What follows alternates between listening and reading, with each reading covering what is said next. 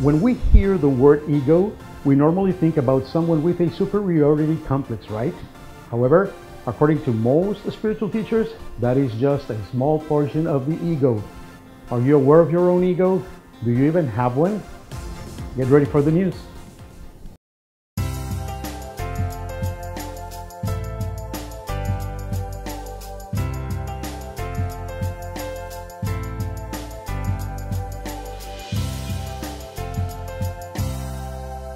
In simple words, the ego is the false you, the one that you think you are, but you really aren't. It's everything you believe to be and was seated in you from day one after you were born. It includes your name, your race, your genes, what your parents and family members said you were, and you believe consciously or unconsciously to be true. It is what you think and feel about yourself and others.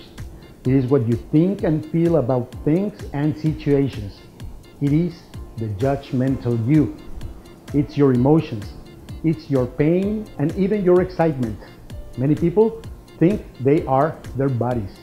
That one is very popular, and you see people doing all kinds of things to their bodies while trying to be more appealing or more valuable to the world. But the good news is that you are something way beyond that. You are something much greater. You are unbounded. You essentially are a spiritual being having a human experience. You are the light. You are your soul that temporarily resides in your body. You are eternal. You are the consciousness behind your thoughts and the feelings. So you may be wondering, so what the heck with that, right?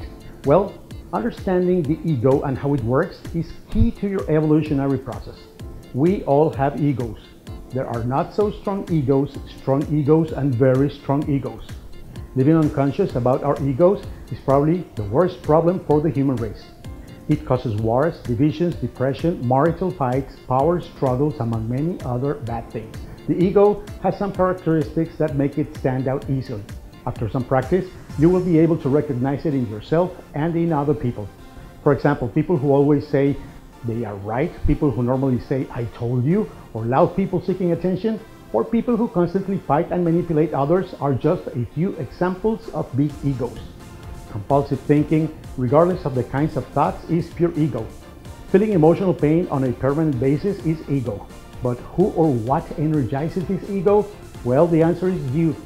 You energize your ego when you identify with it and continue to feed it through the permanent interaction of your thoughts and feelings about things. You reinforce the notion that they are true when in reality they aren't. This happens when you get lost in your thoughts and feelings, losing awareness of your true self and the world around you. You get disconnected then from the present moment. In my case, I had a very strong ego and I am still in the process of dissolving it. At some point in my life, I became a compulsive thinker. I think this happened to me during my teen years when I tried to stop being the kind of nerd boy I had been as a kid. I remember myself seeking popularity and validation from my teenage classmates in middle school. So after having been a brilliant student until 8th grade, I turned into a lazy and absentee one. Everything was just about fun and appealing to others. I kinda got lost in my own fantasies about life. I was then expelled from middle school after the second year, and again I was expelled from high school after the first year. I would just not attend school. I ended up finishing high school in a school where most of the students had similar stories.